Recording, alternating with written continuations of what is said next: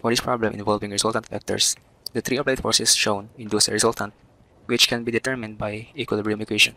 So by summing forces x and taking note that all forces going left are negative and all forces going right are positive, we can get our first equation. So f sub of x is equal to r sub of x.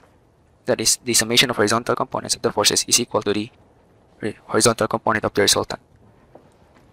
So we should get p cosine 45 degrees minus 200 cosine 30 degrees is equal to negative r sine 20 degrees. Rearranging, we get p cosine 45 degrees plus r sine of 20 degrees is equal to 200 cosine 30 degrees. And that serves as our first equation.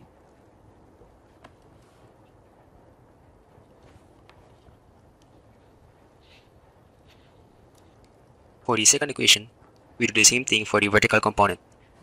So summation force vertical should equal to r sub y. So p sine of 45 degrees plus 200 sine 30 degrees minus 100 is equal to r cosine of 20 degrees. Rearranging, we get p sine 45 degrees minus r cosine 20 degrees is equal to 100 minus 200 sine of 30 degrees.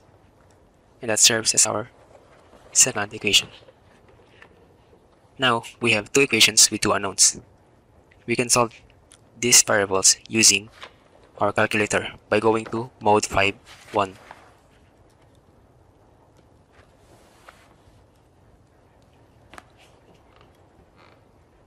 So here, A represents our first variable, that is P, and then B will represent R, and C will represent the constants. So for the first equation, P has a coefficient of cosine 45 degrees. R has sine 20 degrees, and for the constant, that is equal to 200 cosine 30 degrees. For the second equation, P has a coefficient of sine 45, R has negative cosine 20, and for the constant, that is 100 minus 200 sine 30 degrees. And we get our answer. So here, x represents the first variable p, that is equal to 179.59. So p is equal to 179.59 newtons. And for r, that is equal to 135.14. Since the results are positive, which means that P and R are directed as shown in the figure.